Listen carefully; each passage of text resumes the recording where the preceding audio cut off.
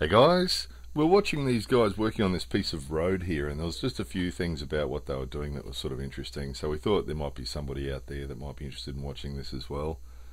But a few of the things that, one of them is how neatly these guys work, and we see this all the time on roadworks here, is even when they're working with really big machines doing really major projects, at the same time they're working with big machines, they also work with small things like rakes and brooms, more so than quite often what you'd see in other countries. So usually in other countries, if they're working with big machinery, that's usually what they're doing.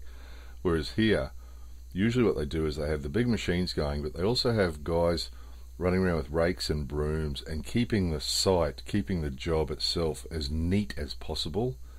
And as you can see here, even though that they're working with the big machine there, they're constantly keeping it clean. They're constantly tidying up anything that goes out. And see the broom on the ground there, the old witch's broom we call it. We showed you one of those before at the old Japanese farmhouse. And even when they're using high technology equipment, they still have those bamboo style brooms that they use for cleaning up around the job. So this isn't unique to this group of guys. If you see roadworks being done in Japan, this is usually what it looks like. Extremely neat, extremely tidy all the time. They don't wait till the end of the job to tidy up. They keep tidying all the time so that it always looks neat and tidy like this. So it's interesting to watch, really is interesting to watch, really Japanese style. The other thing you'll notice, nobody's smoking. The guys don't stand around talking to each other.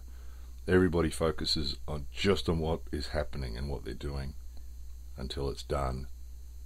And the next step after this was they had laid down one piece of bitumen over the top there and smoothed it out, and they were gone, and the place was immaculate.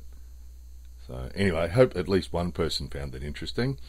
More videos coming soon.